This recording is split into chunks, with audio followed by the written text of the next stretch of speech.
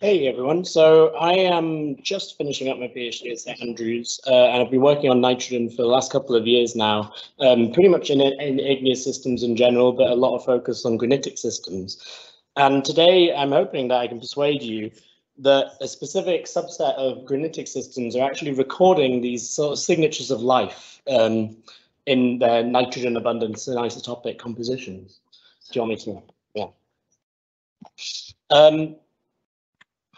So I thought I'd just start with a brief background as to why this might be of interest. And really it comes down to my interest in sort of understanding nitrogen cycling in general is because it is one of those elements that is essential for life. And there's a lot we don't know about it, partly because of its geochemical behaviors. The actual initial abundance of of nitrogen on Earth is really not well constrained, because if you take the chondritic composition of nitrogen, when Earth accreted, it went through sort of high temperature and pressure conditions, these planetesimals all coming together. And nitrogen is one of those elements with a low condensation temperature. So basically, some of it disappeared. So we can't ever really compare the totality of Earth to the totality of chondrites and get that initial. So it really makes mass balance calculations difficult.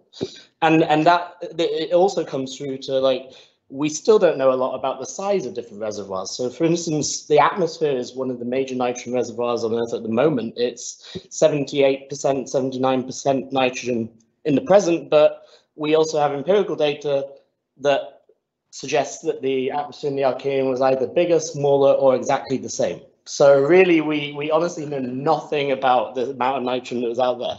And so that kind of leads you to my focus on the igneous crust is partly because really, to balance all of these reservoirs, we either need the atmosphere, the mantle, or the crust, sort of in some sort of understanding of what's in those reservoirs. But the atmosphere is really intransient, the mantle is really hard to sample, so it leaves you basically the crust to try and work out what's happening.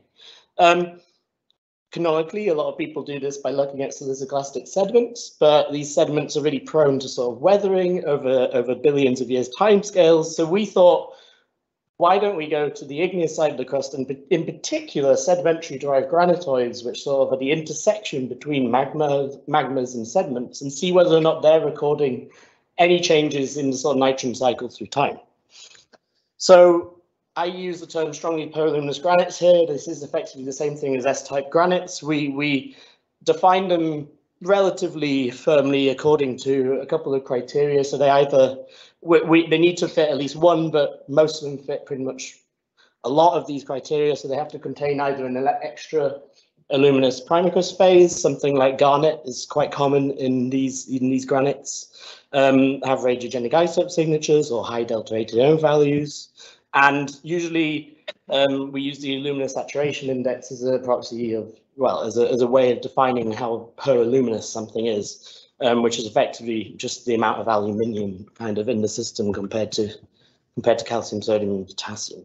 And really, these granites kind of tend to form at least with a significant component of crustal material. So there's a couple of processes we really need to think about before we can just say this nitrogen in this granite is telling you something about the sort of sedimentary cycle earlier on. So sort of initial burial, metamorphism, and then partial melting, all processes that we need to consider and how they would impact nitrogen.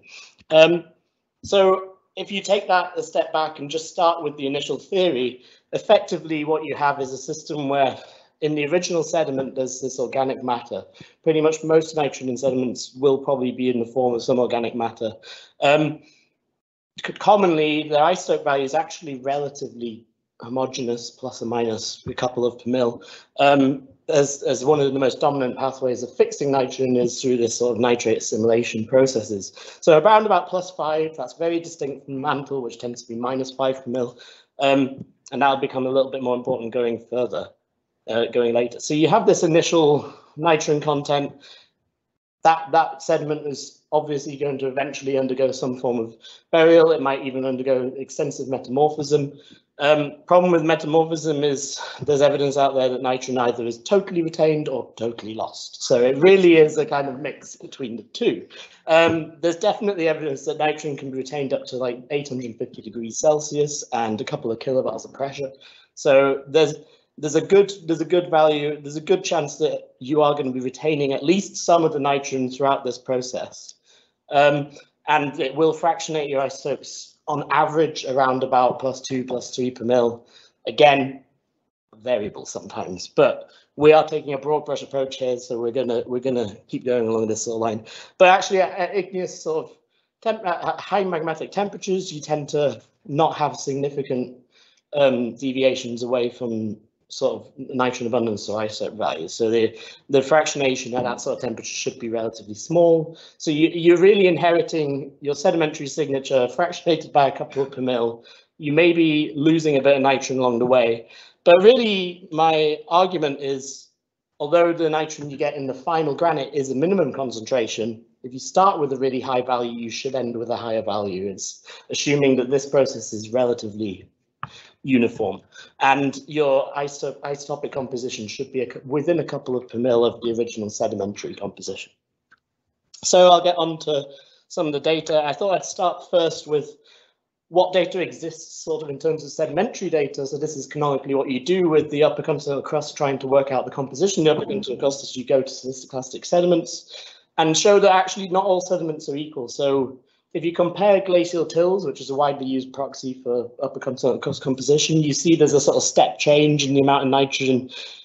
There's a lot of data gaps in here, but there is a sort of increase relatively over time from the Archean to the present day, which is not reflected in shales and mudstones, but that's probably because those shales are sort of shallow marine settings, and there's a lot of complex sort of biological processes as well that end up in something that's so organic rich as shales.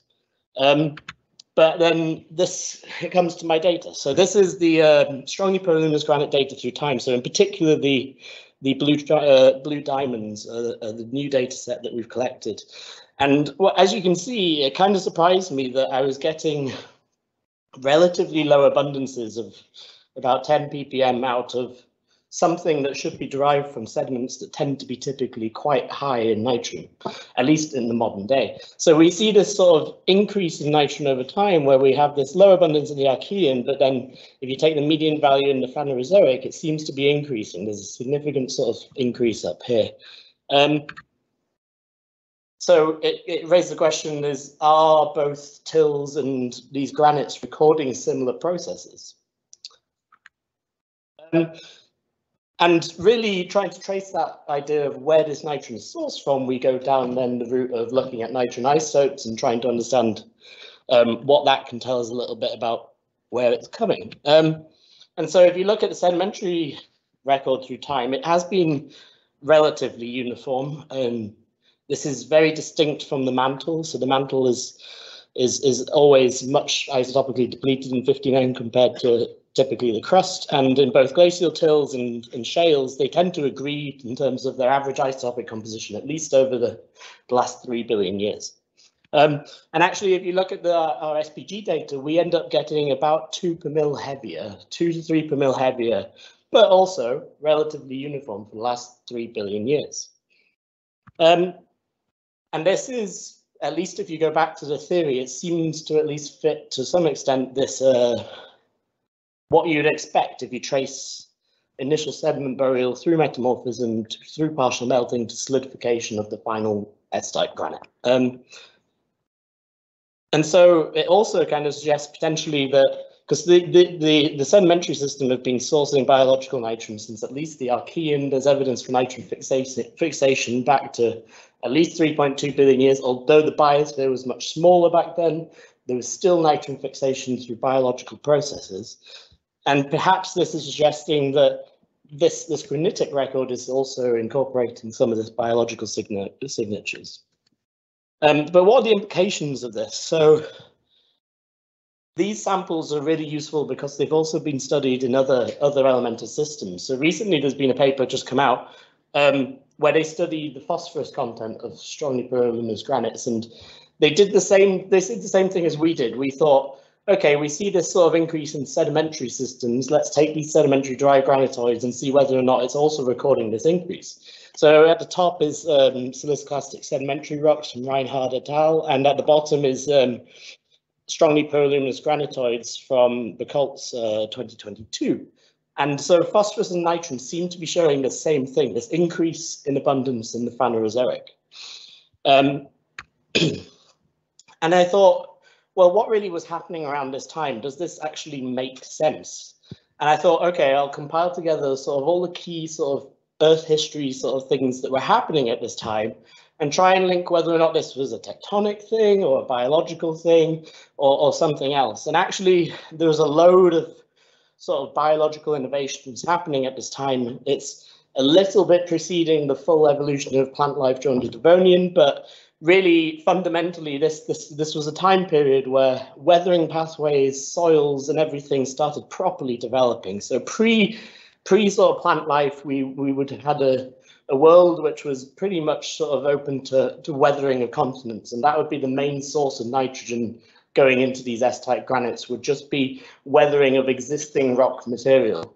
But the rise of complex terrestrial biosphere also included sort of this, it allowed for the development of more complex organic rich soils. And so within soils is where you get most of the nitrogen's really compatible in clay minerals because it substitutes in similar to sort of potassium and rubidium. And so this development of proto-soils and the massive increase in the overall mass of the biosphere during this time will have led sort of with increased clay formation, tectonic recycling, and I think this is what's being recorded in these sort of S-type granites. And that's why we're seeing this increase in nitrogen. And so really, I just wanted to make a point that at least in terms of nitrogen, it seems like some magmas are potentially preserving this sort of history of life. And these sediments, the sediments were sourcing biological fixed nitrogen back in the Archean, and they were also getting incorporated into these sedimentary derived granitoids. So I really just wanted to make the point that actually the biosphere and the geosphere are really intimately linked. So thank you.